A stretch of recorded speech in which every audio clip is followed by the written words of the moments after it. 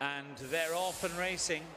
Jumping away there with Yenar missing the kick slightly for this, the British Stallion Studs EBF Carry Red Fillies Nursery. Bilachi's keen and coming across towards the near side, disputing it with Heritage House, who's another one who's showing some dash.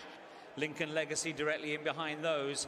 Meanwhile, Yenar's down the middle of the track, showing ahead of Chinese Knot and Granny Budgie. In behind the leaders, Miss Emerald well to the fore as well, alongside Jumeirah Breeze. And then towards the rear, Summit, just crouching along. Rider Tom Markin, very low in the saddle, doesn't appear to be travelling great. And Chic Colombine is on the far side of the group, and again, one of the back markers. So they head then well past the halfway stage. Miss Emerald, the latest one to come under pressure. Heritage House down the stand side. Bilachi under heavy pressure. Yenar on the far side. Chinese Knot behind these leaders is Jumeirah Breeze. Chic Columbine's going to have to really pick up from there as they now enter the final 2 furlongs. And Heritage House has found another gear.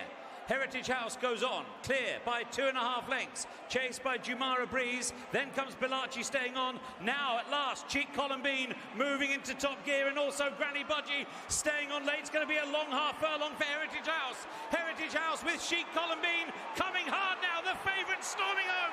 Chic Colombine getting up to win it. Chic Colombine beat Heritage House, tight for third, Granny Budgie and Bilachi, the two concerned.